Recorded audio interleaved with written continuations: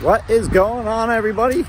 Today I want to do a little review on I have this attachment which is a fifth wheel to gooseneck ball.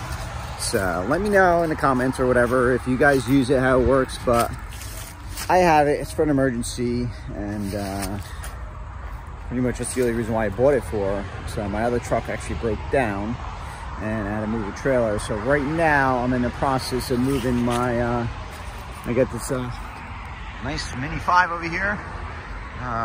So we're going to get this put in place. So this is the fifth wheel. Sorry for the noise.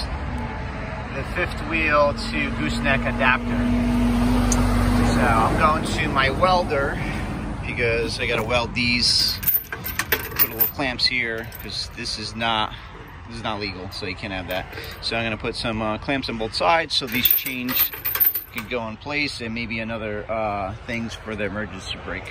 Unfortunately, I am a virgin to fifth wheels, so I don't know if this is the proper use of it or if this works. If somebody else has it, have the same problem. Only thing I know is that this fifth wheel, I mean, I don't know. Let me know if anybody else has this Ferrari of fifth wheels that I spent so much money on, and I don't think it's great. So I think if I had a normal fifth wheel, it'd be better.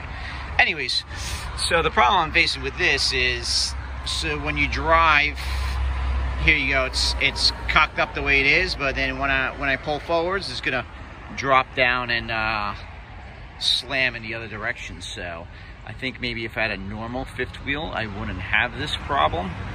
But since this one is the way it is, I don't know. Maybe I'm wrong. Maybe this happens to all fifth wheels, because I mean, technically, if you had a normal fifth wheel, it would just be this. But would it swivel? Does it move? Have that much play? I don't know.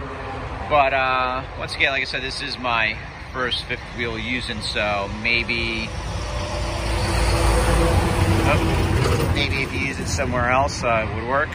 Obviously, I mean, you can tell, look, I was trying to use this and I dented my thing. Thank goodness, because last time I broke my fuel pump, which cost me $2 grand to get it fixed at the dealer.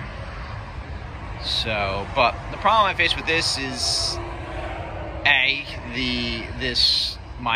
this Hitch Craft EZ-Floater, since it is taller, because it has the floats, you got a few inches up in the air, which even having this at the bottom pin that it is, it keeps the trailer higher than the way it's supposed to be. So that being said, the back tires, I mean the front tires over here, don't touch the ground. I'll show you over here.